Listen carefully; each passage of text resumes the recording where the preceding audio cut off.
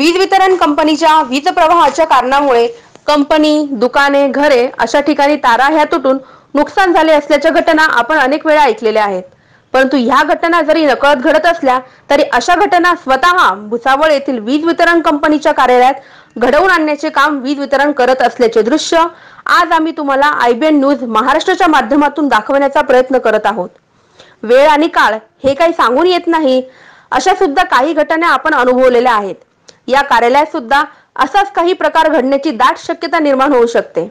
या ठिकाणी वीज प्रवाहाच्या वायरी कार्यालयातील महत्त्वाच्या दस्तऐवजांवरती लोंबकळत असून तेथील कार्यालयातील कर्मचाऱ्यांच्या डोक्यावरून सुद्धा अशा वायरी जात असल्याचे दिसून येत आहे।